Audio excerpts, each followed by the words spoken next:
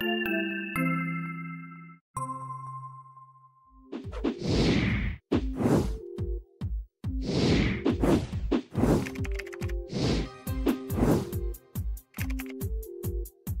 today's podcast, we're going to talk about self-sabotage. Right. The things that we do that aren't necessarily in our best interest. Right. We are in early November. Yes. Beginning of the last 2 months of the year. Yeah. Those busy, crazy months where we try to stay on our resolutions. That's right. Fail. That's right. These are the difficult months. These 2 months are difficult in terms of all the extra food and beverages and parties and family gatherings that we're entering. Well, there's so many obligations and so many. Our schedule becomes more and more full as the months progress. Right. So we have finished baseball season. We're beginning hockey season. College football season is winding down, but holiday season is upon us, yes. Right? This is the month that we begin holiday season. And with that, we have all of these resolutions that we made what seems like just a few months ago, but was 10 months ago. Yeah. It was odd. I mean, nobody can believe that 2019 is almost over. Right? And so we enter these next 2 months, and we found this lovely little article about why we self-sabotage. Yeah. And we thought, well, this is a good time to do this. Okay? Absolutely. Why do we self-sabotage? Because when we started the year, we began with, we don't call them resolutions. Right. We're just setting goals. We set goals, right? And we set these goals, and we do 3 or 4 things. We really make the commitment. This is going to be the year that I'm going to lose weight, run, change jobs, build a new house, something. Yeah. Okay. So this is the year. Right. And to make sure we hold ourselves to that goal, what do? We tell other people. Right. Right. Yeah.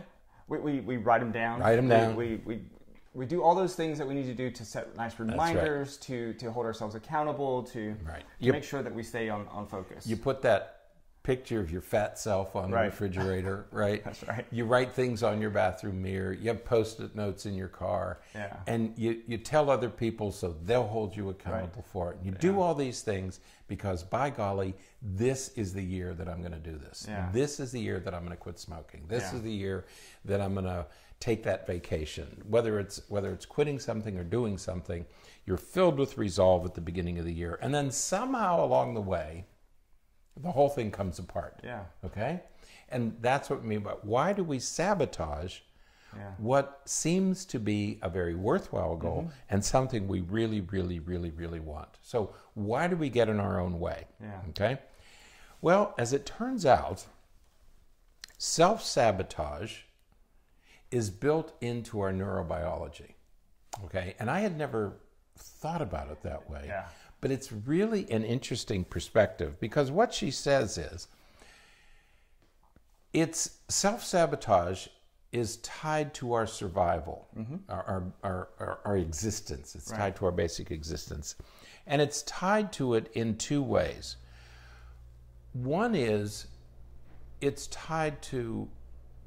self-sabotage is tied to attaining our goals. Right. And it's tied to avoiding threats. What our brain does is it achieves goals. Right. It wants to attain goals because it makes us feel good. Right. Okay. And we want to avoid threats. Right. Because that makes us feel good. Right. Okay. So we're always involved in this. It's a battle. Balance. Yeah. This battle of achieving goals and avoiding threats. Right. Okay. Now, as it turns out, both of those things make us feel good. Yeah. All right. So you can see where this is going. Right. Right. Yeah. Because attaining what we want feels good. Avoiding what we don't want makes us feel good.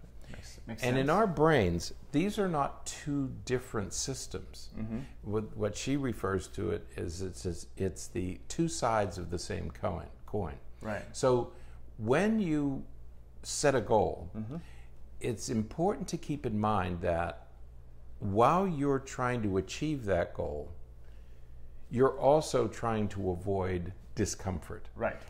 I remember one of our podcasts, we talked about every time you want to do something, you set out to do something, you have to give something else right. up. You have to sacrifice. Right. Change requires sacrifice. And we talked about it with the exercise, one of the exercise programs that we interviewed the author.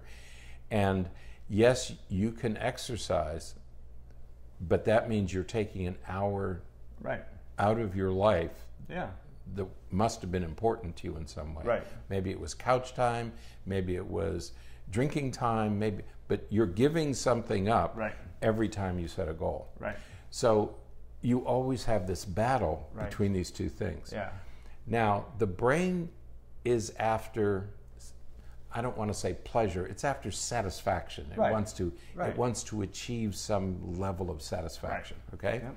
And so as you set a new goal, you're always going to have, your brain is going to be battling between giving something up and attaining something. Right. Okay. And it's that balance that we're after. So when she says it's built into our neurobiology, that's what she's talking about, is that the brain just wants to be satisfied. Yeah. If it gets more satisfaction from achieving the goal than it does from giving something up, right. then achieve the goal. Right. But if it suddenly says, you're going to feel better if you do this, right. think about, now, if you've never been addicted to alcohol or tobacco or anything, or gambling, if you've never been addicted, you might not appreciate that, but that's what addicts go through, is that I want to feel good, so I want to quit using drugs, but I want to feel good right now, so I want to use drugs. Right. And that's the battle that's always being waged. Right. Okay. Yeah, because every time because change requires that sacrifice. Change requires giving up something. Our body wants, as you said, it wants comfort. And we did another podcast where we talked about the difference between what's good for us and what we're comfortable with. Right. That's right. And many times we find a lot more pleasure with what's comfortable, even if it's not good for us. And so we want to go in that direction because it's easy. Right. Our body is used to it. Our body is very accustomed, for example, to coming home after work and just sitting on the couch or, reclining back and just resting. That's sort of our default. And so our body wants to do that, and we find a lot of comfort in that, even though it's not necessarily good for us. So to try to add in an exercise routine after work is really difficult because our body says, no, this is what we're supposed to do over here. We don't want to do that over there. Do you remember the exercise person? And he said he used to go home and eat chocolate. Yeah. Right? He would go home, Hershey's Kisses or something. Yeah. It was even very specific about the candy. Yeah. And he said that was his routine. He would get home from a stressful day. He would sit down on the sofa. He would eat some chocolate. It would make him feel better. That's what he had to give up. So here he is. He has found this thing that's so satisfying. That's what your brain wants. It wants to feel satisfied. And he had to give that up to go exercise. And it wasn't until the exercise gave him more pleasure than the couch time that he then switched from one to the other. Right, and that's where it really becomes important that we find a routine and we stick to the routine regardless of that pleasure aspect of it. You have to get over that hump because it is a lot of work there in that, initially there's a lot of reinforcement to doing the work, but then there's that lull in the immediate reinforcement, and that's where it's really going to require a lot of work. Right.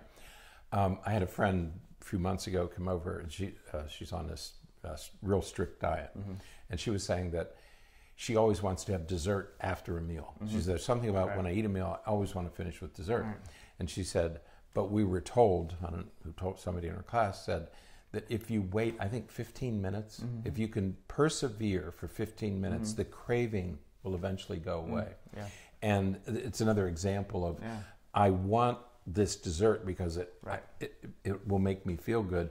But if you wait, if you get over the hump and wait 15 minutes, then the feeling of, okay, I made it and I didn't have the dessert, then that fuels pleasure as well. And so you have to work through these things and make the goal become more important, more satisfying. Because you're always going to have this battle until you develop the new routine. Right. And it takes 30 or 60 or 90 days to develop those routines. Yeah. I just got back from my trip to Malaysia, and was part of a conference there, and it was fantastic. Met some wonderful people while I was there. Saw some old friends while we were there.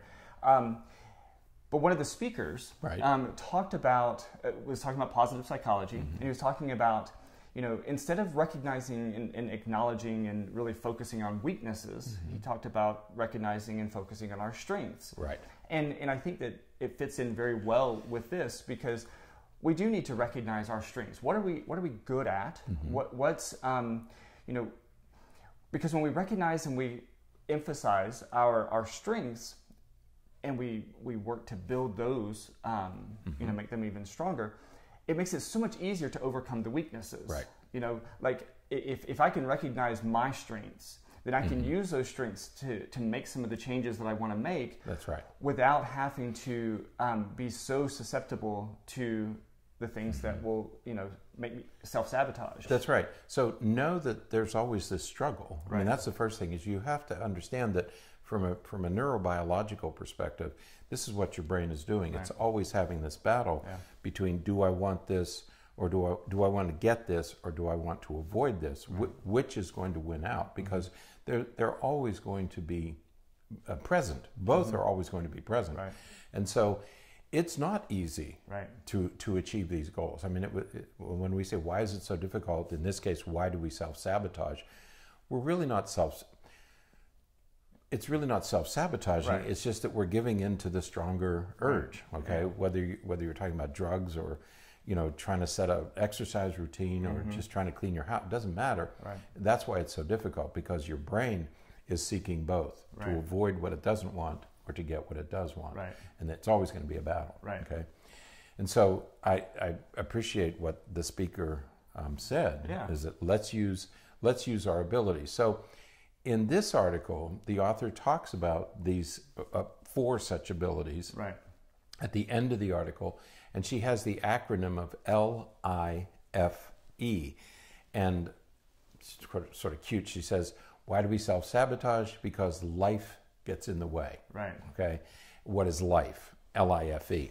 L stands for low or shaky self-concept. Right. Okay, we all know about that. Right. Yeah, and we've talked about that many times on the podcast before, that, many times the way in which we see ourselves and we view ourselves, and we see, whether we see ourselves as capable or effective or efficient in being able to manage some of these changes that we want to make, or, to be able to be the person that we see ourselves to be, it does come back to our self-concept, our ego, who we see ourselves as. Right. And I think somebody told me the other day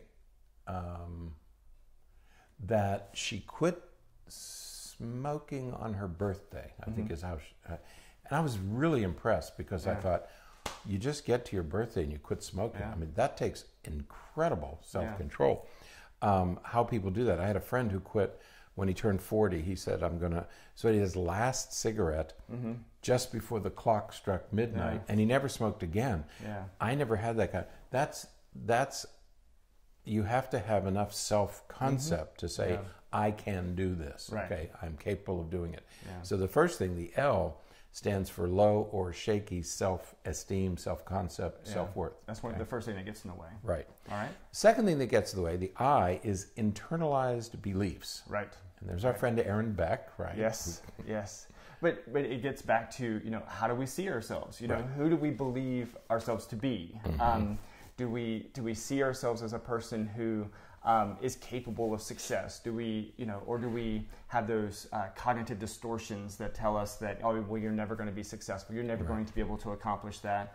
Right. It's just too difficult. It's just too hard to do, whatever it is that you're working towards doing.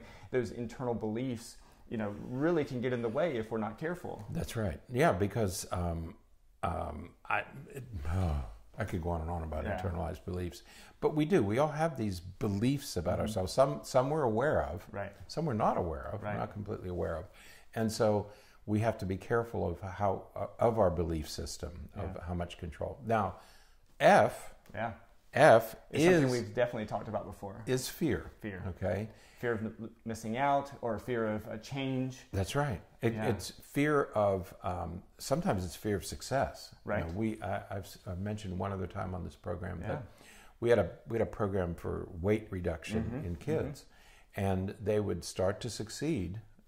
About a month into the program, they would begin to succeed, and then they'd hit the panic button because their bodies were changing noticeably, and they began to get compliments, and it meant that there would be another level of expectation that, well, wait a minute, if I'm fat, nobody expects anything, or this is what they expect of me. But if I look different and people start looking at me differently, so maybe I better not do this. So one can be a fear of success.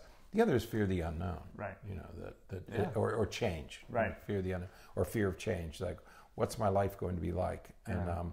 And there's that fear, and that sometimes gets in the way as well. You know, what will I do when I accomplish this? Right. You know, and I had a friend recently say that, you know, just arrived at a point where she was thinking, because the fear of change was preventing a lot of decisions and a lot of things that needed to happen, and there was a lot of arguably self-sabotage that was happening, and it finally got to the point where it was, you know, no matter how difficult the change is, no matter what the risk is for this unknown, the fear that fear of the unknown, it's got to be better than where I am now. And you know, hopefully you can get to, hopefully you don't have to go through so much to get to that point, but absolutely, you know, that fear of change, that fear of the unknown can almost paralyze us sometimes and really lead to us making some decisions that are not in our best interest. That's right. We hear people all the time talk about, I don't like the word diet, but changing their eating habits. Okay? And there is that fear of, you mean I can't have dessert? You mean I can't have pasta anymore? I can't eat bread? I can't. It's the fear of what you're going to be living without, and you simply have to overcome that. Okay, and then the E is excessive need for control. I struggled a little bit with this one, trying to, you know, what exactly she meant by excessive need for control. What do you think? The way that I took it was the excessive need for control is because, again, when we don't know what the outcome is going to be, it leads us into this wandering, sometimes feeling like we're just meandering through things, and we're not sure where we're going. We know that we know what we want, but you know, there isn't the certainty that we're going to attain that, and so that we want to control everything. And once again, it is far easier to fall back into those comfort, because it's easy and we know what's going to happen. We know that if we go home after work and we sit on the couch, we know that the program that we want to watch will be on. We know that we can, you know, go to Netflix and find something to watch. But if we decide that we're going to go to the gym after work, there's a little bit of a lack of control, because how am I going to feel afterwards? How am I going, you know, what's going to happen? And that lack of control there is really disconcerting for some people. That's true. It really goes back, I hadn't thought about it that way, but it really goes back to that first thing about you're giving something up, you know. And so you're giving something up that you're accustomed to, that you have control of, for something that that's something that's new. So you don't know whether you're going to have control over that or not. I mean, and so it's that fear that you say, oh, maybe I better not do this. Because, you know, there's a very popular lake here in our hometown that a lot of people will walk around. It's about a 3-mile path around it. You know, if you decide, okay, I'm going to start doing the lake every day, or a couple times a week, that lack of control is, you know, what if I get halfway around the lake and I can't finish it? Or I'm too tired, or, you know, this happens. Or it starts to rain, or, you know. That lack of control, you know what, it's just so much easier just to go home and not worry about it, because I have control over that. I've had people say, well, what if I have to go to the bathroom? You know, and there you are, you know. And there's multiple fears, you know, and they get in the way. These fears stand in the way, because remember, your brain is always having this battle about, you better not do that, okay? And so it gets in the way. Now, these 4 elements, these 4 elements, L-I-F-E, are just a part of who we are. They're acquired during childhood, okay? And they're not even part of our conscious awareness. Many times, we don't even know why we're self-sabotaging, because these things sort of these 4 things, fear and worry, and they operate in the background. Okay, we're not fully conscious of their influence? Well, they're there to keep us safe. They're there Right. to protect us and to, Right. you know, because again, we talked about this recently on the podcast that, you know, our biology isn't all that different than it Right. was, you know, 2,000, 3,000 years ago. Right. And so the world was much smaller then. And so there wasn't a lot of new things that you had to do back then. Right. And so, you know, if you imagine being a cave person and you're thinking, you know what, I'm going to go to a new region. I'm going to go to a new area that I've never been before. My goodness, that would be Right. extremely anxiety provoking. But that would be about it. That would be about the extent of the newness that you would have in your life. That's right. Now, today, you know, there's so much that's new and so many things that, you know, that we have to work to change and to adjust and to, you know, to have a happy, healthy life. You know, you mentioned the cave person. Yeah. I'm thinking, that's a good example, really, because you have this cave person who migrates to a new place. Yeah. And he sees a red berry growing on a bush, a cluster of red berries. He's starving, right? Yeah. So he's thinking, I'm really hungry, but it could kill, you know, Yeah. it's going to either sustain me or kill. Right. That's where this comes from. Right. You know, do I satisfy this or do I satisfy this? Right. And that's what we bring with us. Right. That we bring that same brain with us. Right. That we're always struggling between, do I want to do this or should I fear that or should I be cautious of that? Yeah, absolutely.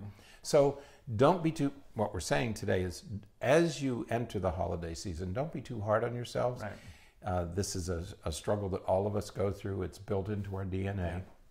So don't be surprised that things are as difficult as they are. It's your brain's way of taking care of you. Absolutely. Okay. Absolutely. So, and look for those strengths and use your strengths to overcome. We'll talk more about that in another podcast. I think we in the should. future. Yeah. Yeah. How do we, as we go through this holiday season, we'll revisit this issue. Absolutely. So, all right, that is it for today. Until next time, stay happy, stay healthy, and forget to be afraid.